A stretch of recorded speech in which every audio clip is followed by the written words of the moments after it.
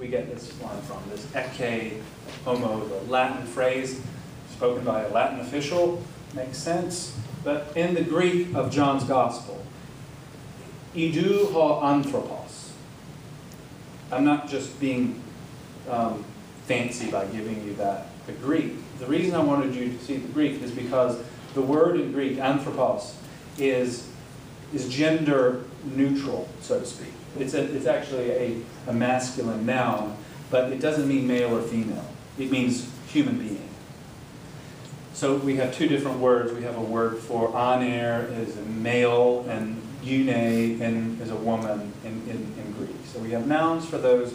John does not give us, behold the male.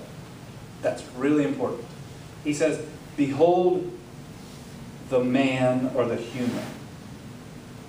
He could have easily said, behold humanity. Behold human being. So this is a point of manifestation in the Gospels. By that, I mean, that's where Jesus is displayed before the world, the persecuting, crucifying world, which includes all of us, as we'll see in just a moment. So the theological point I wanted you to take away from this is that the Ecce Homo series, and particularly the one I think effectively, and the one that I'm going to tell you about, the sculpture, presents us not just with an historical episode, but a picture, a story even, of what human being ought to look like. What human being, as created in the image and likeness of God, looks like in this violent, chaotic, war-loving world. So, that's why I gave you the Greek. In the Latin, it's just Ecce Homo. It's a little bit easier. Let's look at a couple of examples of this theme, this motif throughout history. It becomes popular in 15th century, so you've got good old Hieronymus Bosch. You all know Hieronymus Bosch. Completely wacky. I mean, you would think that the guy was on some form of, medieval dope, because particularly when he depicts hell or heaven, there's some really bizarre stuff. The Garden of Earthly Delights, you probably remember that from high school, maybe. Anyway, this is Bosch's rather sedate, compared to some of his other works, depiction of this scene, the Ecce Homo scene. This is, you can go to Boston and see this one if you like. There you have Jesus, crown of thorns, the robe. You can see, Bosch is great at making mocking figures, people who just look like just nasty. And so if you could see this closer, you might see some of these types of faces in the crowd. From Bosch, we go ahead to, this is a Dutch painter in the early 16th century. Here's a very Boschian sort of face here. Yeah. Did you? Oh. Yeah. Y'all remember that? Yeah. Excellent. Love it when that works that way. This one's from the Prado in Madrid. Here you get a similar, as the viewer of this painting, you're in a similar perspective. You're kind of looking, this one you're looking head on. It's almost like an icon. You're directly.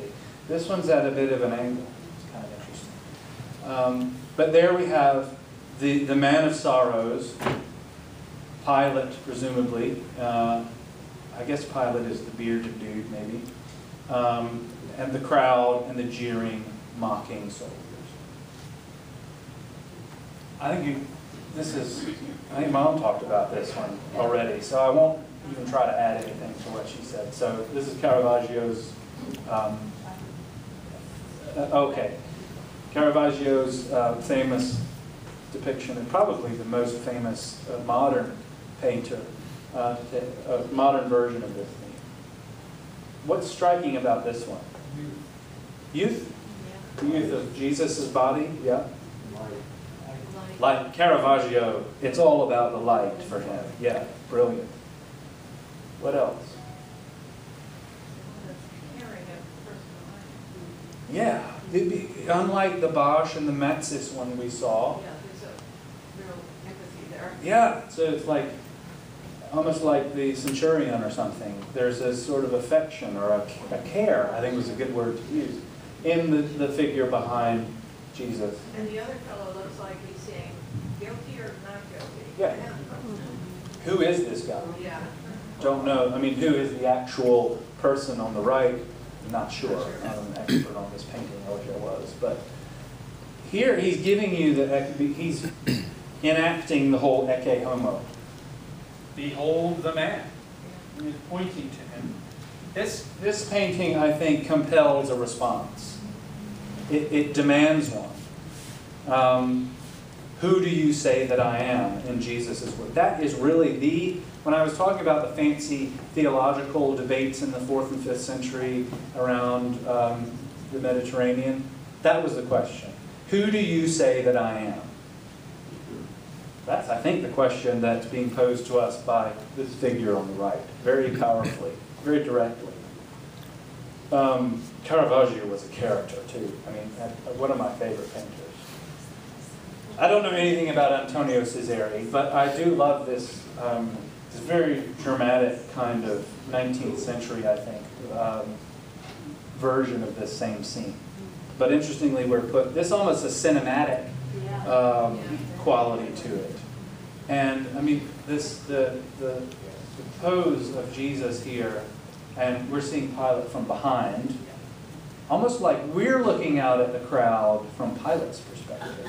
That's a little more troubling in many ways. Pilate's wife, who you know, the legend is that Pilate's wife became a Christian after this scene.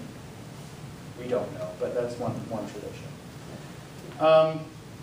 I like this painting just for the sheer dramatic value of it. I don't know if it's the best theologically, but I think it's a really interesting painting. I'm going to try to pronounce this guy's name. Albert Chmielowski. Any Polish speakers in here? Did I get it close? Okay. He was a monk, and he's since been canonized, Roman Catholic monk in Poland, born in the late 19th century, and was also a painter. And this is his version of the same theme. And again, we're back to the kind of iconic stance of being confronted with the simple reality of the suffering, persecuted, mocked, abused, I mean tortured, really. This is quite a graphic image.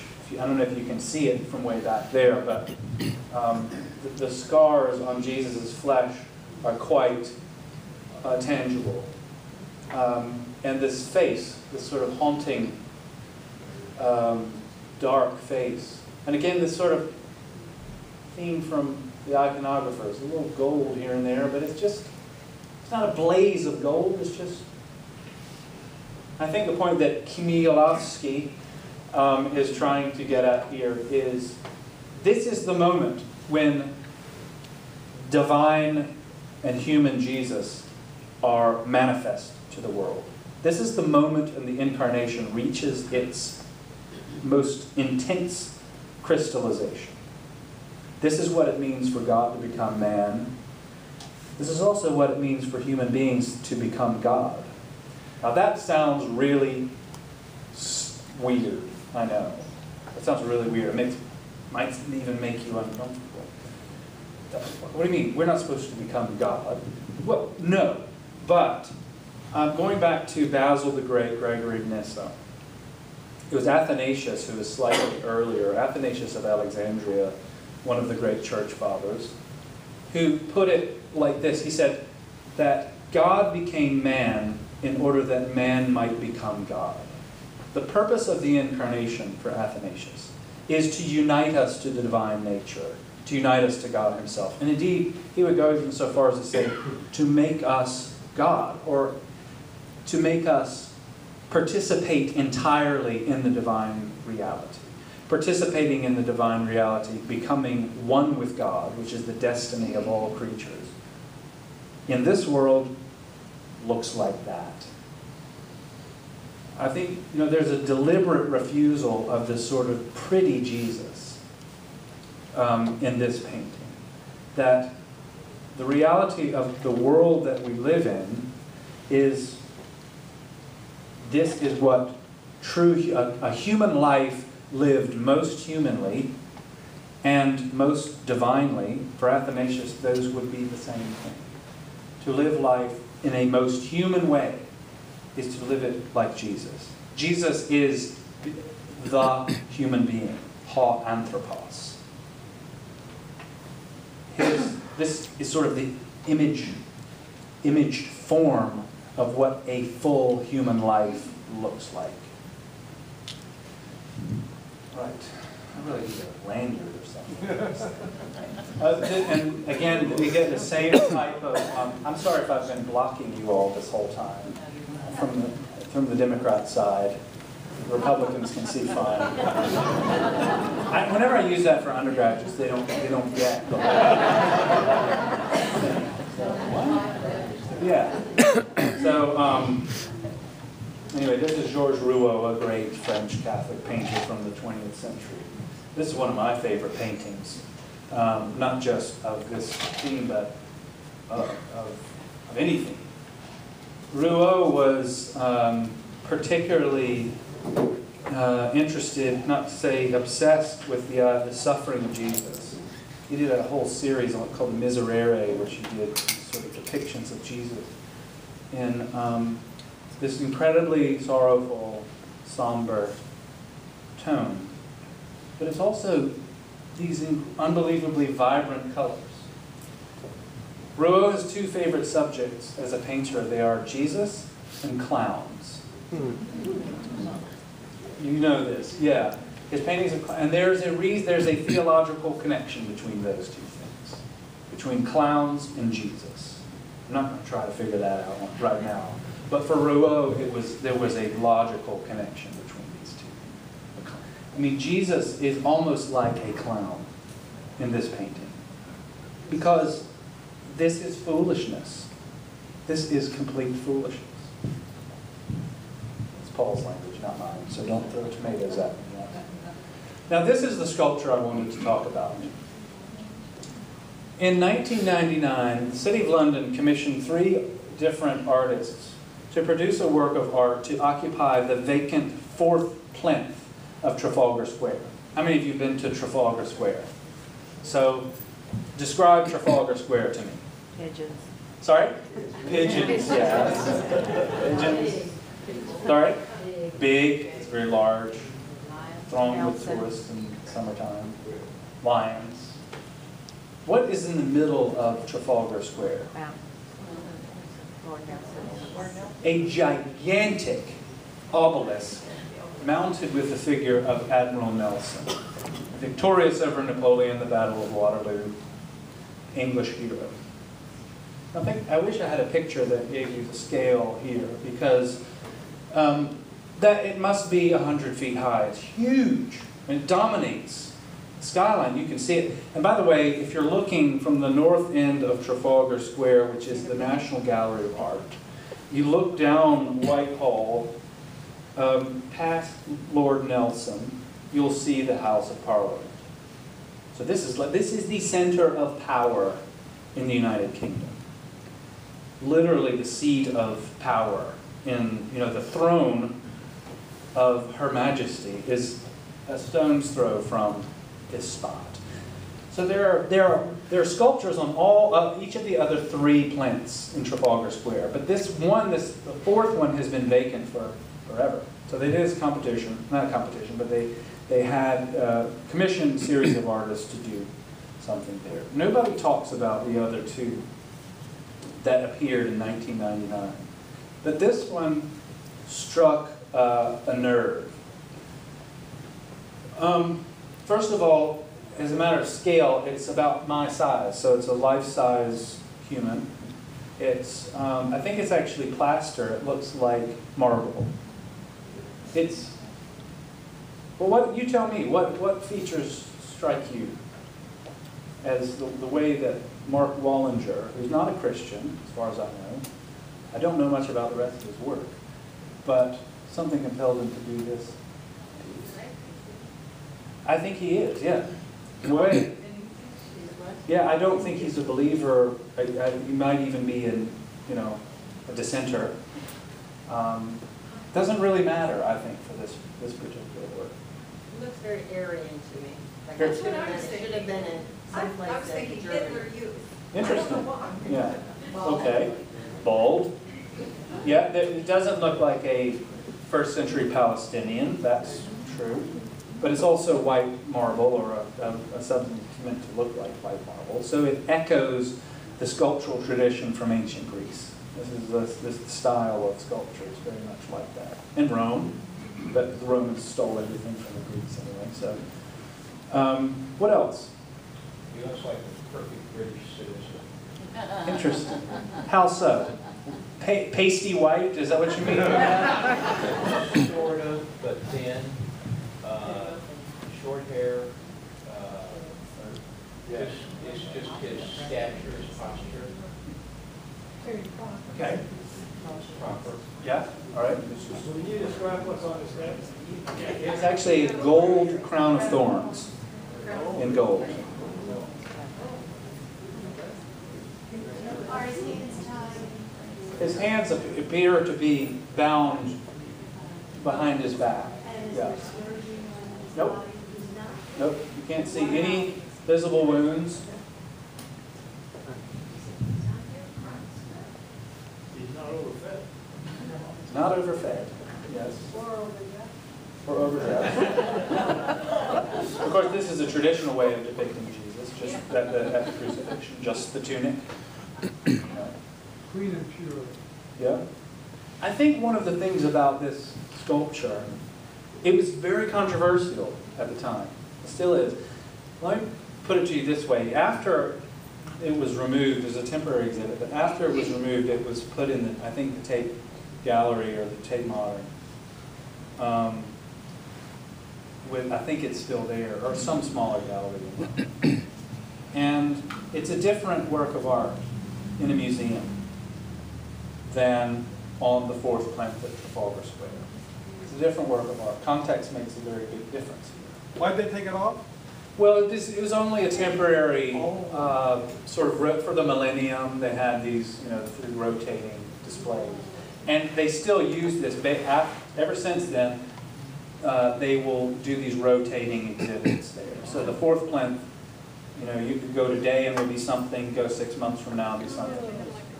So it's like an outdoor, art site. Yeah. Something about Y2K?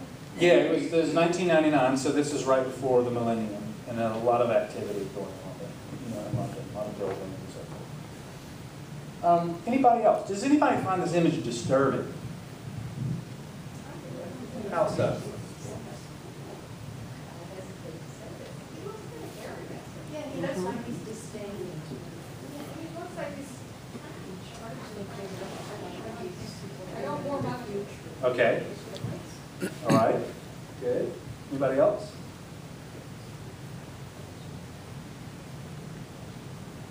Anybody else not warm up to the image? I think that's a good way of putting it, because I think in many ways that's deliberate on the part of the artist. Behind his arms behind his Does it have anything to do with the artist's lack of belief? Well, I don't know. I'll tell you why I think this is a profoundly Christian representation of this scene. And it doesn't matter for me whether or not the artist believes or not. He's captured something essential about Christ in this sculpture. And I think it would help if you could see that, if I had a better picture where you could see the scale, how small this is. Think about it. This is Jesus, Christos Pantocrator, the ruler of the universe, being completely overshadowed by a naval admiral, staring down Whitehall at the halls of power, at the seat of empire. That cannot be accidental. I think the power of this piece, to me, has less to do with the actual way in which Wallinger has depicted the face and so forth, the absence of scars, as it does with the relationship between this work and its surroundings. And in that sense, to me, this sculpture captures the absurdity of the incarnation, the absurdity of the crucifixion. And I don't mean to put that too strongly by saying absurdity, but what I think it gets at better than maybe any of the other ones, this you don't need the Greek unless you really want it. 1 Corinthians 1, which I'm sure you all know. The word of the cross is folly to those who are perishing, but to us who are being saved it is the power of God. For it is written, I will destroy the wisdom of the wise, and the discernment of the discerning I will thwart. I want you to have an image of that Jesus, that, sort of smallish marble Jesus on a plinth, by the way, that is completely out of proportion with the actual figure. It's much bigger. I mean, there's a disproportionality at work in this piece of art that is, I think, very important. It looks tiny on this plinth. It calls for, the size of the surface calls for a much, much bigger sculpture. Where is the one who is wise? Where is the scribe? Where is the debater of this age? Has not God made foolish the wisdom of the world? For since in the wisdom of God the world did not know God through wisdom, that's sort of a jab at the Greeks, it pleased God through the folly of what we preach to save those who believe. Jews demand signs and Greeks seek wisdom, but we preach Christ crucified, a stumbling block to Jews and folly to Gentiles. But to those who are called, both Jews and Greeks, Christ the power of God and the wisdom of God. And this is the most important line, one of Paul's finer moments, they say so. For the foolishness of God is wiser than men, and the weakness of God is stronger than men. I think that Wallinger sculpture captures the essence of this passage from Paul's epistle to the Corinthians better maybe than any of the others we have looked at. Precisely because of the power of the context. I wish I had been able to see this in person. I wasn't. But the oversized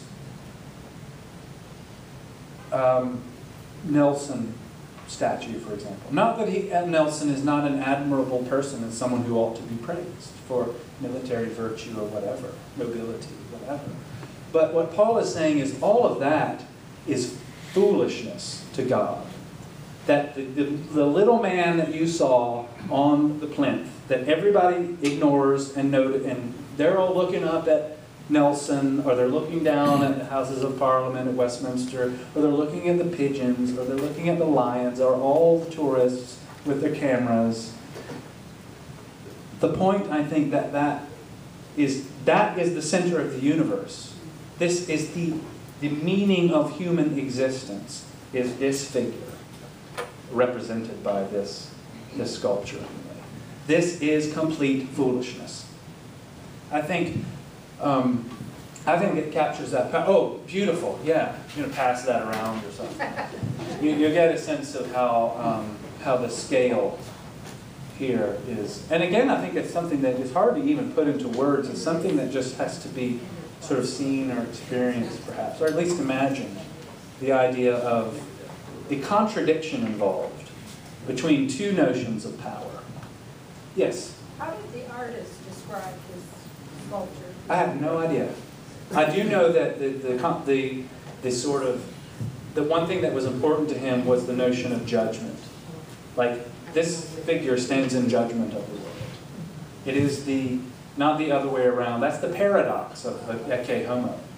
It's like, here's Christ being judged by the powers of this world. The irony is that in the act of crucifixion, it is not Jesus who is being judged, it is the world. The world is judged and condemned, but also redeemed and saved by this action. They forgive them, they know not what they do. It is, another way of putting it is, this is the overturning of every worldly concept of power, of military might, prestige, influence, wealth, whatever. What power looks like in Christian terms is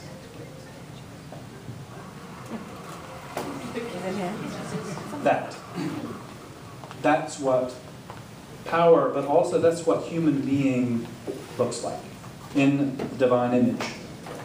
This is what we are called to look like. Yeah? Do you think also we might have been saying that God is so full of surprises because it's the smallest? It may be the smallest one who is the divine one, the least. Well, and I think that is an exceptionally important point, because the New Testament, the Jews themselves, the whole history of the Old Testament, God's covenant with Israel, is about a flawed people who have no reason to be chosen by God. But that's the way God is. God chooses the small things of this world to humble the proud. And God is weird like that.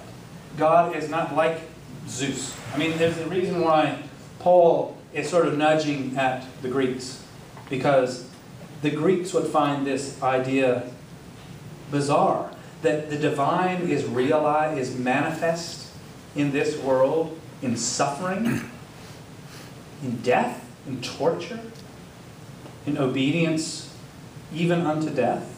And then he comes just by being plopped down in a pile of straw.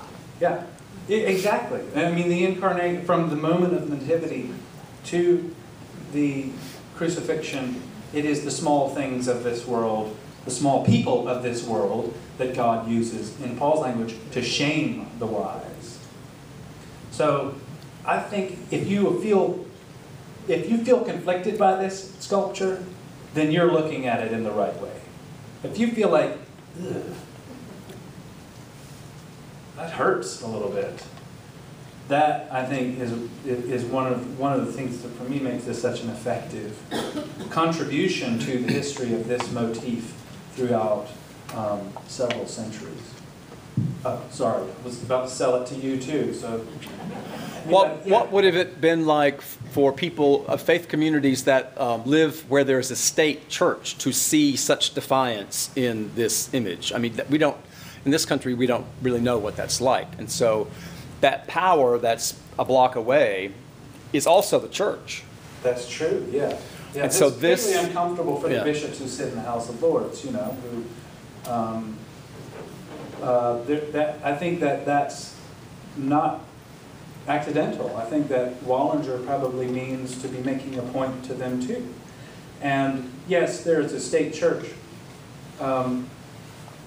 but the United Kingdom is what, like 3% regular church attendance these days. So it's a cultural thing.